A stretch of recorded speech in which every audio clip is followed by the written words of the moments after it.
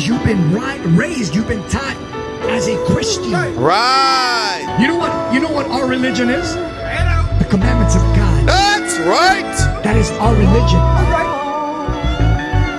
The Bible is giving us facts about the revelation of Jesus Christ. Right. What he looks like. Right. So what color is he? Is he this color? Bring it out. No. He's this. That's right. Man, black, a dark skin like you. Right.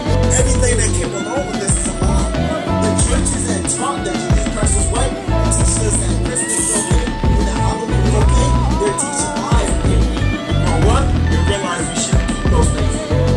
Even if you gonna show me what love is, I'm gonna show you what love is according to the Bible. you gonna show me, but you're not gonna show it's love not. First John chapter 5 and verse 3. That's way too loud. For this is the love of God, that we keep his commandments. You gotta come and learn how to be a righteous man.